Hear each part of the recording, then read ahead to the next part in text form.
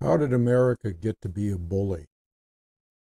Well, America's always been a bully. As I reflect on this Thanksgiving Day week, kind of kicking back and chilling, I was thinking about all the stuff that's going on in the world, all the wars that are going on, all the wars that are perpetuated by the West or the USA. See, this is nothing new, people. I've talked about this before. When Columbus came over to America, or for that matter, even when the Spanish came over before Columbus, it was a constant onslaught against the indigenous people of this land. Murder, genocide, torture, forced incarceration in concentration camps called reservations. And I look online and I'm looking to see what the historical facts are, which is all a lie, as far as how many indigenous people were killed, maimed, tortured, that type of thing. 200 million is my figure that I'm going to throw out there, because these other idiots, okay, are trying to say that it wasn't nearly that much, or they try to change history, blah, blah, blah, on and on and on. You know what they do. But it isn't even about the number. We're past millions here, millions. It's not about the number. It's about how things were done. It's about the insidious means that they use to subjugate, torture, and kill the Native American. And I say Native American because people understand Native American, but America is not what the name of this beautiful land was before it was named by the powers that took it over, okay? Actually, that name comes from Americano Vespucci, okay? Americano Vespucci, who was an Italian cartographer, if I'm not mistaken. Had to do with the whole Columbus thing, all right? Let's focus on Thanksgiving. There is no Thanksgiving for Native Americans. I mean, yeah, a lot of us might celebrate it. I personally have celebrated it for years, and I won't say celebrate, I'll just say took an opportunity to have turkey and stuffing and all that good shit on that day. But the original Thanksgiving, there is no doubt about it, was a complete clusterfuck, okay, to put it bluntly. Because the natives of this land offered food and all kinds of things, directions on how to live and what this land was like, and how to live in a land that was unsettled and all that type of thing. They offered themselves as friends, and they turned around getting killed and murdered, okay? That's what happened on the quote-unquote Thanksgiving Day. So it's a bittersweet thing, with the native culture. But this country was built on that kind of thing. The bigger picture that I want to talk about here is that this country was built on genocide, okay? And there's big debates about what genocide is now, and trying to redefine genocide. Why are they trying to redefine genocide? Because the United States, along with Israel, is committing genocide on another indigenous people in another land. The Palestinians, the Arab people, okay, are being slaughtered as I speak. We're talking about thousands and thousands, all right? We're talking about probably right now the death toll for babies and kids is somewhere around probably 6,000, 7,000. Destroying hospitals, destroying schools. This is blatant genocide. This is exactly what they did to the Native American. And the fact is that these people were already on a reservation, all right? It's an occupied territory. So Israel has occupied this territory and made it basically like a reservation. Only this time they went into the reservation and killed people on the reservation, all right? Who they're responsible for if it's an occupation. America is a big fucking bully, as my picture illustrates. Let me see if I can pull that picture up real quick here. Yeah, we'll just take a quick gander here at the picture. Let me see. There you go. There he is. Look at this mean old fuck. All right? That's Uncle Sam. That's America. Okay? Thinking they are the world's policemen. See this badge here? Oh, we're the world's policemen. We spread democracy around the world. Not. And we're going to beat anybody over the head till they're bloody unless they accept our way. That's basically what America is. So let's make no mistake about it, all right? There's no illusions here. We all know, okay, those of us who are affiliated and have been affiliated with indigenous thinking and have some of that blood in us, okay, we made it a point to research history and look at the facts surrounding the subjugation of the indigenous people, the murder of the indigenous people. So America basically was built on genocide. Okay, what would you expect out of a nation, okay, that is built on genocide? Would you expect anything different? And so what they're doing right now is that they have been policing the world. They're starting wars after wars after wars after wars all over the world. They have spread their military bases. There's upwards of some 800 to 900 military bases around the world, which compared to Russia, there's 2, okay? And I don't know if China has any. So who's the bully on the block here? Who's the one that's trying to take over everything? Now, when I was in school, there were bullies, okay? There were people that picked on other people and took their lunch money and beat them up and did stuff like that. And everybody hated them. Everybody hated them. And once in a while, somebody would come out of the woodwork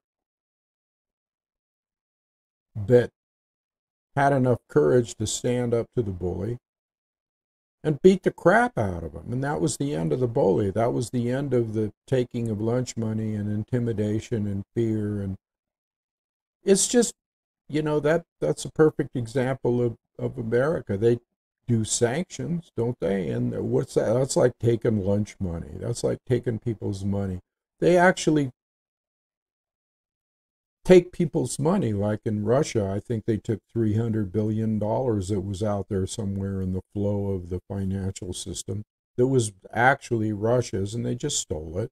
No problem. And then you got, like I have said before, you got this thing in Ukraine that has been going on, okay? And I've done videos on that, so I'm not going to review it. And then you got the thing, you got the thing in the East, and you've had numerous wars, war after war after war. Problem is, this bully America is going to get its ass kicked. It's already starting to fall, okay? It's already starting to be decimated. The dollar's going to be gone here pretty soon. This being in leagues with Israel, okay. So you got the Judeo-Christian nation here, right? That's another thing too. They did to the Native Americans, force kids to go to school, cut their hair, wash their mouth out with lye soap, forbid them to speak their language, killed a lot of them, you know, brutalized them, sexually brutalized them, did all kinds of things to the Native American. These Christians, these were Christian schools, the Carlisle schools, all right? But back to what I was saying, you got this Judeo-Christian nation, all right? You got a Judeo-Christian nation in a line with the Judaism, the Israelis. Now, these people claim to be God's chosen people, and this country, America, claims to be, you know, God, America, apple pie, all that bullshit. Families and faith and God and Christianity and all that bullshit, which is what it is, bullshit. The biggest hypocrites in the world, you know. People call themselves Christian or they call themselves Jews. Supposed to be of high moral character, and here they are attacking nations around the world, vilifying people, intimidating people, sanctioning people, murdering people, babies, infants. Oh, and I'm sure there's lots of animals going under too, which are just as important as people, okay? So as we're in this Thanksgiving week here, this is Roger Thunder telling you how it is. The desert shaman. Oh, it's a nice day here out in the desert. It's about probably 59 degrees and it's nice and cold as opposed to what it was in the summer, which was up to 110, 115. Ridiculous. But anyway, I'm digging this Thanksgiving week, and I just thought I'd share a few words with you. I just have to shake my head when I see what's going on out in the world. I've said that before too. Shake, shake, shake, shake. What is going on? Why can't people see? Why are people so blind? Why do people put up with this? Why does any other of the world's nations, particularly the Muslim nations, a Muslim Brotherhood, nations like Jordan and Turkey and, you know, the Arab Emirates and all this stuff, why aren't they doing something? When is somebody going to stand up to the bully? Well, Russia did in Ukraine, that's for sure. And, you know, the Ukrainians that were a tool of America, and they're just getting slaughtered. That war is basically over with. Pretty much over with, okay? As much as they try to say otherwise, as much, and there's all kinds of feedback coming out of America now about backing off their position of that Russia is such a weak nation and it's fallen apart in the middle. Really, people? The people in Russia are very happy. They're living a good life right now. There is no shortage of anything over there.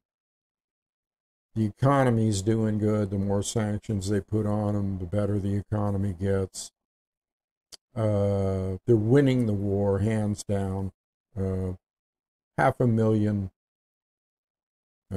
not a 500,000, 500. Man, that's a lot of people, you know, when you think about it. That's a lot of people that are being massacred in the name of a proxy war for Russia. I mean a proxy war for America. And it's 500,000, okay? 500,000 Ukrainian soldiers dead on the battlefield. Now they're trying to recruit women, and even pregnant women and young kids and old men. And this is something that America has forced Ukraine into, okay? But that's over. And and then we have the situations in the past in Afghanistan and Syria. Hell, there's a military base in Syria that isn't even supposed to be there. The Syrians never said, "Hey, you can come in here and build a military base." They just went in there and built one. That'd be like, China coming over here and building a military base in America. Hello?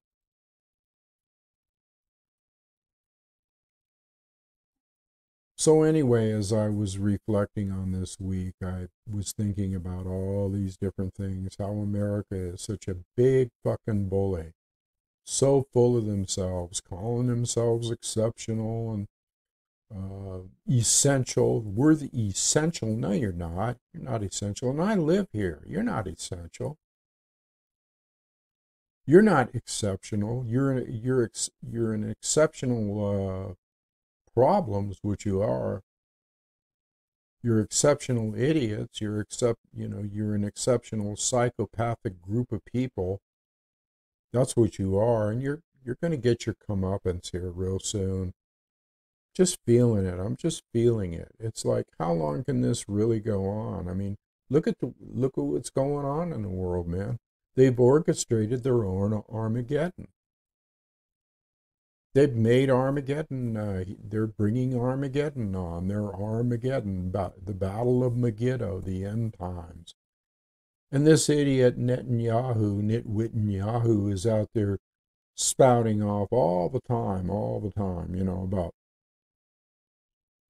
biblical scriptures. And, basically what they're out to do is God's chosen people is out to fulfill biblical prophecy. They want to bring on the end times. They want to bring on. These people are sick in the head. And see, this is what the biblical thing does. This is what the Christian narrative. This is the Hebrew thing.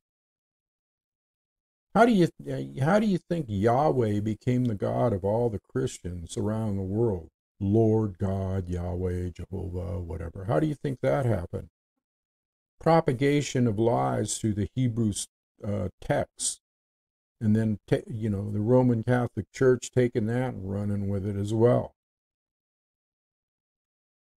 How did a god that was started off as almost an insignificant war god, Yahweh, rise to the heights of being the God of the whole world? Got to ask yourself that. Well, if you look into history, you find out that it was kind of a process, a planned process, okay? So if you didn't think we were in a bunch of trouble, okay, shitload of trouble, all you got to do is look at the policy of the ancient Jews and their scorched earth policy, and how when they went into different cities of their quote-unquote enemies, they killed everything, leveled everything. What are they doing in Gaza right now? It's a scorched earth policy. Scorched earth means nothing left, baby. Nothing left. Can you imagine if that happened here in America? How would you feel? How would you feel if we were invaded through Mexico and off the West Coast, and they came in from all different angles, and people were running around crying and wailing, and food shortages, and they cut off the food and the water and the electricity and the internet? Oh my God. Americans are spoiled rotten. They wouldn't know how to live 2 minutes. And they've never had a war on their soil. 9/11 wasn't. Here's another thing, too, that I was noticing recently, is that there's something going around about people are protesting against the Palestinian thing. But there's this thing called letter to Osama, or letter from Osama bin Laden to the American people, where he's talking about how the American people alienated all the rest of the people in the world. And these young people are all reading this letter, which has been banned now, taken off where it was originated from, which was The Guardian in the UK. These people were reading this letter, and on TikTok they were posting all this stuff about an existential crisis, and you know, and the whole thing is based on why bin Laden and why the Arabs attacked on 9/11. You see, that's a whole myth as well, because it wasn't the Arabs that attacked on 9/11. It was our own country. It was an inside job. Just go look at 9/11 for Truth, 9/11 truthers, architects, pilots, engineers, explosive experts. It's all been proven that it was an inside job from America. So when I see stuff like this, I wonder, well, what are they trying to do here? Are they trying to, is this a CIA thing where they're trying to not only start a civil war, a divisive factor between the people that realize what's going on in Palestine and in Gaza and the people that don't? Are they trying to cause a division, or are they seizing on a crisis? Never let a good crisis go to waste. So are they doing that? Are they seizing on the crisis? Or are they orchestrating this TikTok thing to not only divide people, but to further fortify the idea that somehow we were attacked on 9/11 by an outside source? Get my drift here? Because if you give Obama, same thing, Osama bin Laden, credence, okay, or this letter credence, which I doubt if I even give it credence. The whole Osama bin Laden thing was basically a hoax. I mean, he was a CIA asset in Afghanistan fighting against the Russians. Okay, he was a rich man, came from a rich family. His family were friends with the Bushes. Okay, so what makes me think that any of this is real as far as letters or anything like that? It was all a planned thing. Yeah, let's blame the Muslims.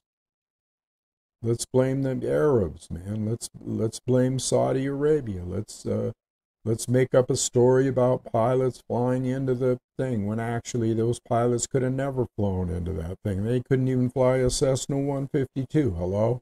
And I'm a pilot. I know this stuff. So, there's all kinds of things going on right now. There's just massive wars everywhere. There's deception everywhere. There's a literally falling of the financial situation, an eroding of the financial situation in America. There's countries turning their back on the dollar and forming other currencies through the BRICS nations, or assemblage of nations.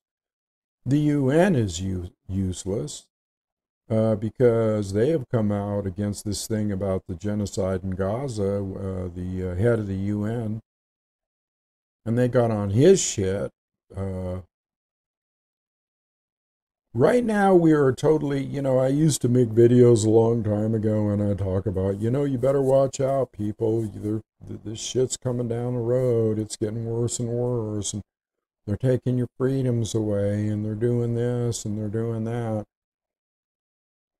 Constantly warning, a voice in the wilderness here. And here it is. It's already here. Okay, we are already in World War III, basically. We are already in moments away from destruction. Incidentally, I want to mention something here at this point. I know that I'm being shadow banned on YouTube. Okay. I have proof that I'm being shadow banned on YouTube and maybe even my comments on other people's channel. How do I know this? Okay, because a long time ago I went to BitChute, which is another platform, and I posted a bunch of videos on there, and then I checked a little thing when I went on BitChute that said they could upload my videos from YouTube. Okay. So I haven't been really following BitChute all that much. I've been concentrating on YouTube for some insane reason. Then I go over to BitChute and I just happened to like, oh yeah, I have a channel over there. I went over there to check, and the videos that I get maybe 60, 70 views here, I'm getting 600 and 700 views over at BitChute. So what does that tell you? Tells you they're shadow banning me and on YouTube and causing a problem with my subscription rate and new subscribers that want to come in and things like that. So what I'm trying to do right now is figure out how I'm going to handle this situation as far, because see, right now I want to start doing spiritual readings, as you saw in my previous video, spiritual wisdom counseling. Somebody told me I'm selling myself short on that. I kind of believe him in a way, charging $30 for a half an hour or $50 for an hour. Which you can do that, Go to spiritofcrazyhorse.com. Oh, by the way, somehow my link seems to be appearing again on this channel anyway. Here's another thing too. I'm also starting I started another channel a long time ago called Campfire Council. And that's where I'm going to be posting more of my spiritual wisdom counseling material. So I'm going to put the link to that in there as well. Also, it's right on this channel. If you just come in on this channel, it goes related channels, or it has a list of channels in there that are related to this, and Campfire Council's on there, but I'm going to put the link up too. So anyway, I thought I would just come on here a little bit on this Thanksgiving week and talk about this stuff. I guess I'll leave it there today. Enjoy the rest of the day and the rest of the week. And remember, if you want to get, if you want some counseling on a one-to-one basis, we can do it on Zoom, or we can do it on the phone, or through a donation process. $30, and you get a free book too with that. You get one of my books, Listen to the Wind, Speak from the Heart, which is an award-winning book, or you get my book Emergence, which is a novel about Native American lovers, twin souls. So you can have either one of those two books for just a $10 donation, really. But if you want a reading from me, I hate to call it a reading. It's not really a reading. It's, I could go on in one of these psychic hotline things tomorrow and get hired immediately. Okay. But I really just don't kind of like that vibe. It would have to be the right company, and they would have to understand where I'm coming from as a shaman, and not just some person that's going through the tarot cards and saying, yeah, this means this and this means that, and this is for you, and here's the death card. Oops, what's that about? So I don't like going that route. I can, and I actually would rather not, though.